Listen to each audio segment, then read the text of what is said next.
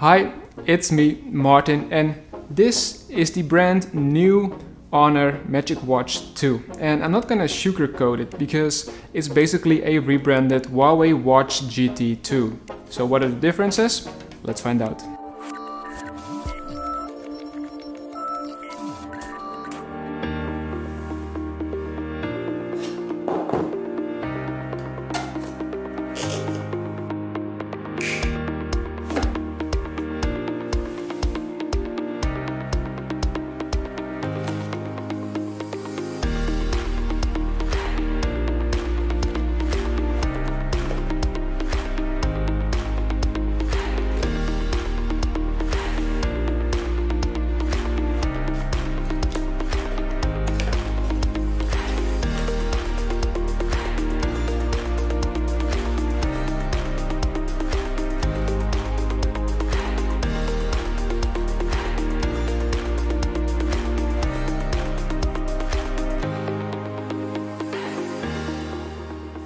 This rebranding isn't something completely unexpected, since we saw very similar launch patterns in the last couple of months, and that includes smartphones as well.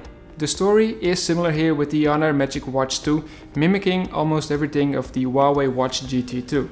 So you might wonder, what are the differences?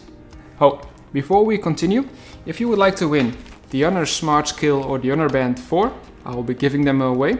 Just list in the comments down below what is your favorite feature of the brand new Honor Smartwatch 2 before the 1st of January, because that's the day that I will reply to one of the winners' comment. So to continue with the features, there are two versions to pick from. There's either a 46 or 42mm version. The larger has a more masculine look with a more classical smartwatch design, while the other one has more of a sporty look. They both have an AMOLED panel with the same resolution, but the Huawei version has a slightly brighter display at 1000 nits compared to 800 nits on the Smartwatch 2 from Honor. Now, like the original device, you will get a virtual pace setter for runs, waterproofing up to 5 ADM for swimming, GPS for location tracking, and VO2 max estimations. This is all backed by a few wellness features found on the Watch GT2 from Huawei as well: sleep tracking, stress monitoring, and breathing exercises. Ever since the introduction, I got a pretty hard time to tell it apart from the Huawei Watch GT2, except for a few aesthetics. For example, the red ring around the top button over here, and the other one are the straps. Another difference between the two is that the Smartwatch is made from stainless steel and plastic, whereas the more expensive Huawei watch is made from stainless steel throughout with a ceramic bezel. Now that also counts for big parts of the software. For example, most of the watch faces found on the Smartwatch 2 are identical to the Huawei watch, and in order to use the watch, you need to install Huawei Health. Not everything is identical though, because the Honor Smartwatch 2 has some few distinctive features. You can set your own photo as a watch face, but with the latest software update for the Huawei Watch GT2, you can do so as well.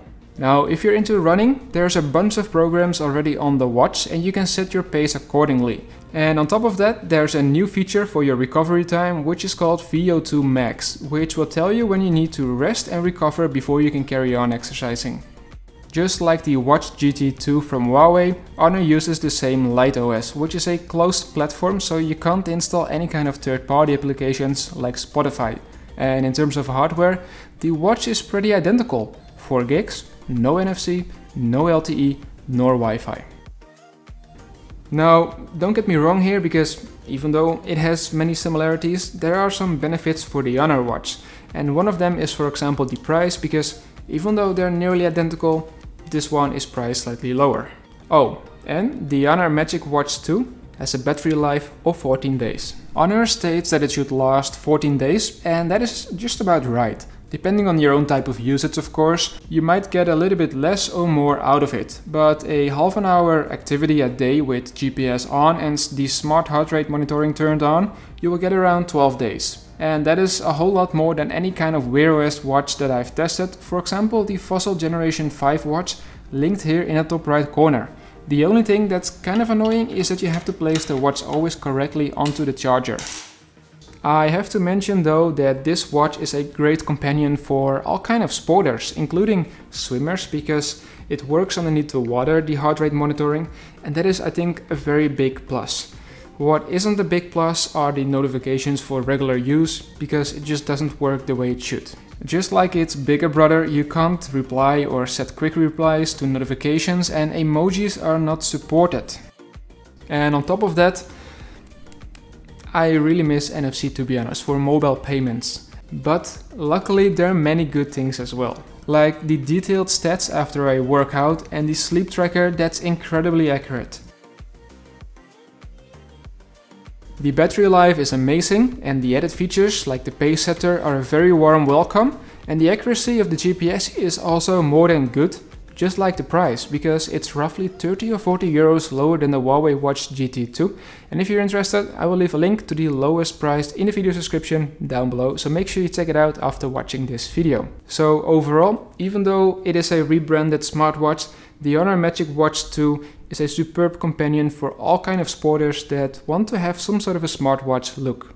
Alright guys, thank you so much for watching this video. I hope you enjoyed it, and if you did so, please give the video a like and subscribe if you haven't already. If you have some comments, questions or remarks, drop them down below. I would love to help you out.